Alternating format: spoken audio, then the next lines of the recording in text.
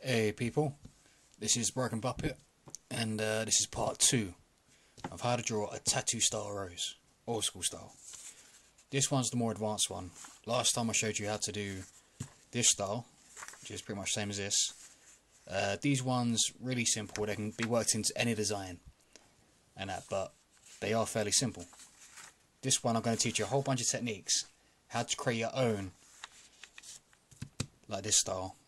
And how to do all different little bits. I'm going to show you how to do different centerpieces, how to do different leaves, how to do different petals, how to do, you know, the outside bits different. I'm going to teach you a whole bunch of different ways to do different bits, so you can create thousands, if not millions, of your own styles just by changing up certain little key features. And that, right. To start with, I'm going to show you a bunch of ways of doing this centerpiece. And that, I've got a few already drawn out for you. I'll show you here. Now, like I said, this is that centerpiece. See the swirl? So if you imagine this swirl going where this is, and that's what all these are, different bunch of ones. And now you got like this one, very simple. You know, I'll show you when I draw it, I do this one, but just imagine start from the middle, you just swirl around, come off at the edge, and you just curl the lines down, going inwards a little bit. And the same for here, same for there. And I'll teach you about the colouring later on, but this is just to give some ideas of different colourways you can do it. And that with a centerpiece, to me, it's always about trying to create like almost like a trademark for yourself. And that simple way to do it, just do a whole bunch of random little squiggles or little designs you like. It could be absolute anything. Like, say here, you know, one of the ones, you know, I know the girls like I'd sort of do these ones for. Simple love heart. See? And then we work out, like we've done in the other video. If you haven't watched that one, it might be handy watching it first. But like the semicircles around it. Then the side bits, this one, just another swirl. Except this time it curls outwards, as with this one curves inwards. Another just swirl around, follow that round a bit wider. Here, very similar to the other style we've done. Here's another one which is similar to this style, but instead of sort of going in a circle, here you just go up and you leave it curved. And you can colour that in. This one's a bit of a mad one, but it's just another idea to go crazy, how to create your own. You know, just swirl around, down, and that, and these other little ones. Just show you sort of different colour techniques. Like you can use blue, green to create a mad green one, pink, black and white. But yeah, that's some ideas. If you want to see this, just click pause and you can see these in more detail. For this one, we're going to do the spiral. So start off, you know, around the centre of the page, wherever you want to, and that. Just start from a line, go around, and around, and around. You can go around as many times or as little times as you want. And then what we're going to do is going to make the little line bits. So where that line first finished here, just connect that down, connect down, connect down, connect down, connect down. All the points where the circle comes to a stop. And that, I'm going to put a little line like that, but we're not going to do too much because we're going to go on to the next bit. Right here. As we were last time, we went like that, curved into it. This time we're not going to do that. We're going to curve up, and just like a little flick. And then we're going to connect this line up, so that line connects up. And what we're going to do is we're going to go around here. I'm going to teach you a few little bits. Now if I can grab some paper to show you some different ones, if I can find it in. Show you a couple of different ways of doing this. This is actually a really handy technique if you're not too sure on what you want to do. Just get a bit of tracing paper over the top and just do some ideas on it over the tracing paper. Like here. To connect this bit around, this time, I'm going to go around like a semicircle. Then this time, as we're different to last time, we're going to curve it in like an inward circle. Like a big chunk's been bitten out of it. Then I'm going to come up to a point, curve back around, connect up. I mean, that's one way of doing it, you know. Move that over to one side, another way of doing it. You know, you could have it sort of jaggedy, floppity. Leave like that, you know, just like curl, you know, just curl the lines in and out. And that. Other little bits, like a really kind of typical old school way of doing it. You know, get the line going out. It's like a little rip inwards, almost like a W or an M. You see, it makes like a little cutout, and that's just another way of doing it. You can bring this up and you can flop this over. If we go like this, follow this round, and what we're going to do is we're going to go here, set a little circle bit on the outside. It's almost like the leaf kind of turns over, and that you could do a more advanced one of that, or you're going to bring this around even further. So if we go like that, go boom, big semicircle to there, and around this outside, bring that there, and bring that one up. That could be another way of doing it. You know, or if you just want to keep it, you know, fairly simple, you know, just go up, curl around to a point, back around to there. See? And that's so if you don't know, get a bit of tracing paper and do that. But yeah, for this one we're going to do it like this. We're going to take the line from that point again, outwards, semicircle, semicircle. We're going to do one of those little cutouts we said, like that circle bit. And we're going to go semicircle, semicircle, join up. Oh, excuse me. Bloody cough. Right. And this time we're going to go do the other side of it. So we're going to connect up about, I'll say about a quarter of the way between this bit and this bit. So out here. Or maybe a third. Going to go that way. A little flick. So pretty much the same thing, just under it though. And then we're going to bring this line up here. And reconnect that to that. So it just finishes off that circle bit. Now, I'm going to bring this round. Semicircle, semicircle, a little cutout.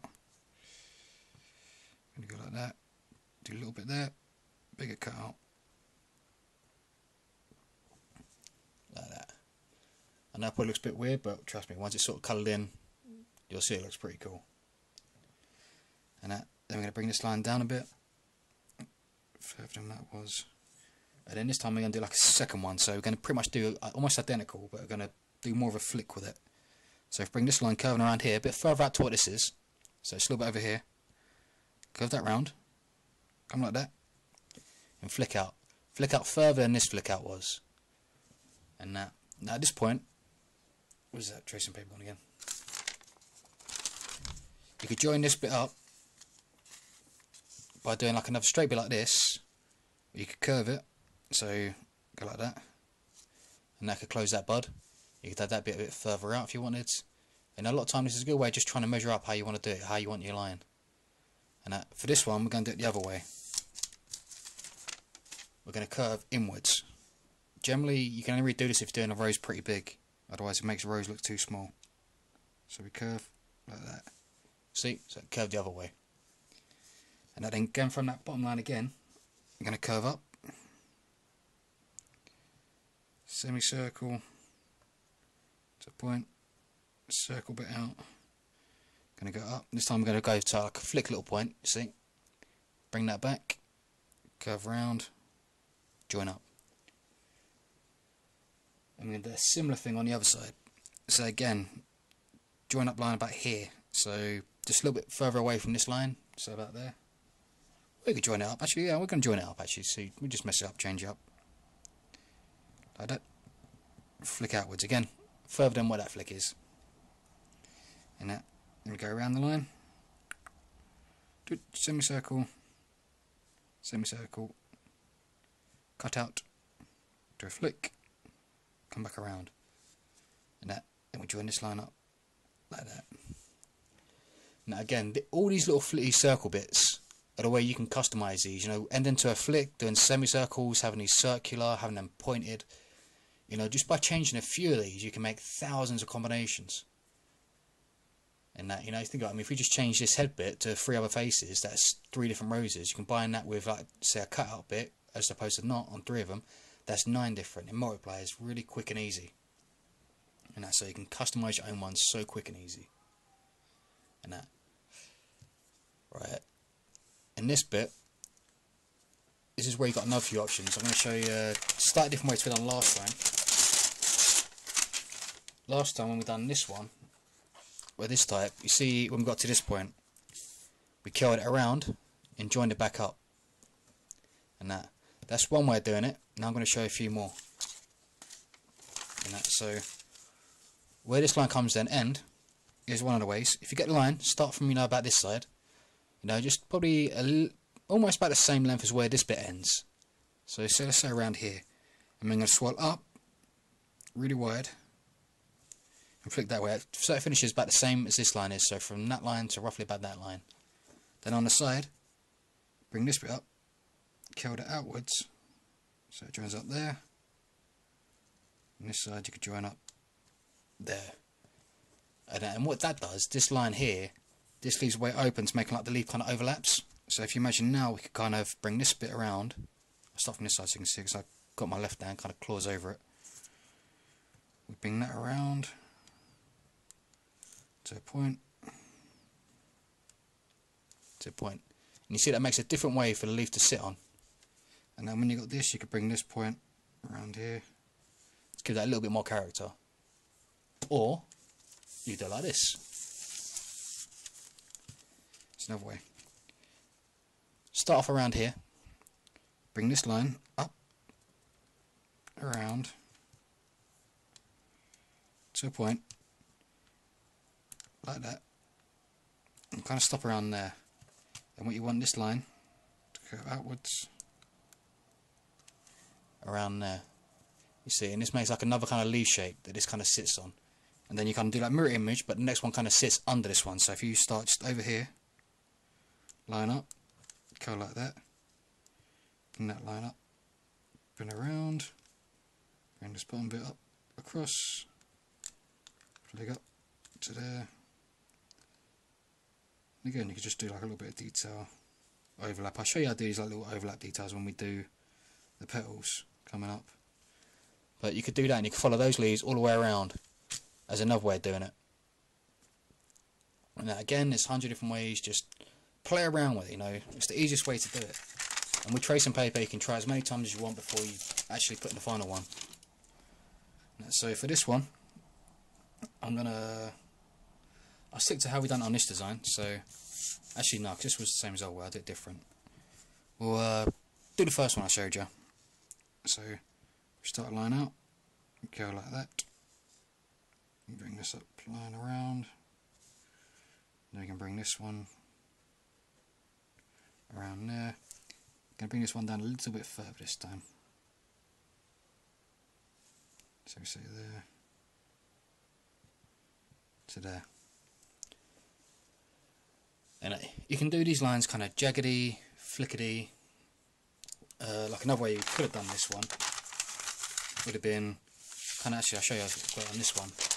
See here, where you start the leaf at the bottom, you curve up, you go up higher, down and around, and then you do that, but you do like just a bit further down with a longer curve connecting up to there, and makes the leaf look like it's overlapping. See, like it's folding over. Right. Anyway, then we get onto this bottom bit here, the leaf. Now this bit, you can either go from the bottom, connect upwards, or go from the top upwards. And at this one, what I'm going to do, starting from the bottom, actually I'll show you a few different ways of doing this. Start from like around here, curve like that, like I've done before. Do a little flick, then start from the bottom of that flick, and curve it, so it joins back up at the bottom. And see, that makes that like kind of leaf overturn. And that, you can be more harsh with it. You can kind of do like a line like that, then curve that around, go down. You can be thinner, or you can go crazy and do like a really kind of fat one. There we go, it goes up and down. You can do that either side, either way around. Just play about with it. You could do it both sides if you want, but for this we're just going to do it on one side, and we're going to do this style just a bit thicker. So let's go around this way, a little flick like that, come back around and join up. Now generally, to be honest, you want to kind of try and keep the petals the same around, and I generally try to do about 5 petals, and that's let's do about 5. And but for these 2 ones, I'm going to kind of change it up a little bit, so I can sort of show you the other ones I like. This one I'm going to do that over one I showed you on the other leaf. So if we go around here, we go in, out, around, join up. Then go from the bottom, get out a bit, in a little bit, not as much as you've done on that first curve, and join up. And that, and we do the same on this other side. So we go up, out, around, join up, join up. So that's 2. And another little detail bit, if you want, you can have a little flick here, little flick there, puts like a little fold in between the leaves. I'll show you some more detail lines in a bit, but that's just one way of doing that. And then starting from the top, now we're going to get our other 2 in. And at these ones, I'm going to go up, around, flick to there, and then do the same other side, up, around, flick, and I'm going to stop on there because it's kind of overlapping it. At this one, it's going to go on the inside, so dip to a point, go around. This one I've done a little bit closer, this one I'm going to leave that little flick bit out and go on the outside. See? Bingo. And that. Yeah. So that's another way of doing that. And then, oh yeah, I'll show you some of the detail lines, which I quite like to do. And generally I like to do these only really on the petals. And that, but just get your line and just kind of follow the curve. So here, bend like that. Short one, long one connecting up,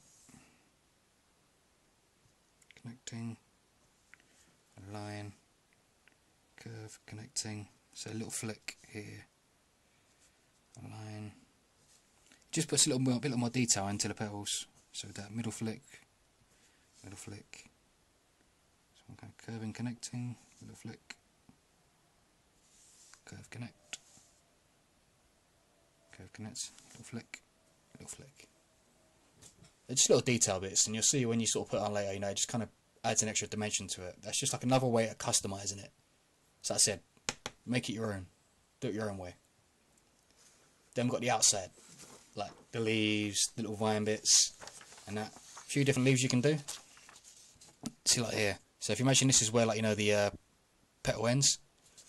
Here you just get like a line, going thicker, or going to one side, then widening up just a little bit, the other side, and do the same both that way, curve and curve, and then just line, line, line, line, line, line, line, line, line, line, line.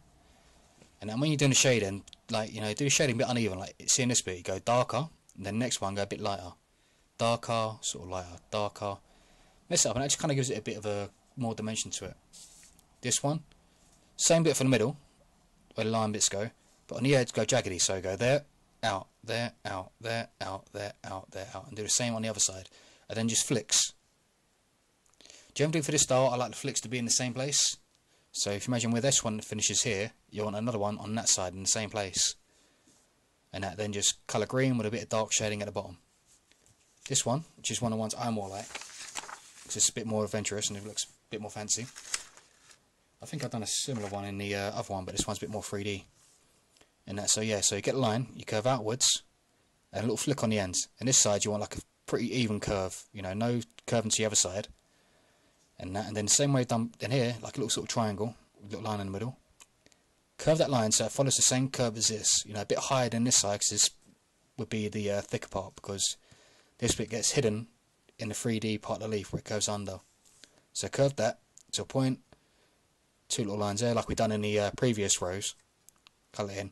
And here it's the same lines we've done on the rose, you know, like I showed you here, the detail lines.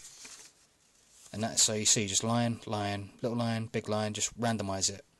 And then you colour it in and just leave like a big sort of white sort of, you know, sort of long circular shape, you know, there. A long sort of curve bit there, and just don't colour that in, just leave that bit white, green, and then dark shade around this edge and on this little line bit going around here, and that will give it a 3D effect. This one's much more of a pattern style. You know, these are the kind of ones where you can just really just kind of go crazy and do what you want. So like here, I just left like a little thin gap and copied the line and done a bit in orange, like a little sort of line bit, and stopped in the middle, then just like fancy lines on the outside and like 2 spikes on the outside. You know, you can mess up, you can put little circles in here, you can have wiggly lines, anything you want. You know, these kind of pattern ones just go crazy with. You know, just do a couple of mad ones on a bit of paper before you put in the actual finished piece. You know, because trust me, these ones can look amazing. but I'm going to do this style for this one. Actually, you know what, I'm going to do a different style. So for this one, I'm going to go out really quite wide to a point. I'm going to go again really quite wide to a point. And that, I'm going to put a line curving to the dead centre. Now again here,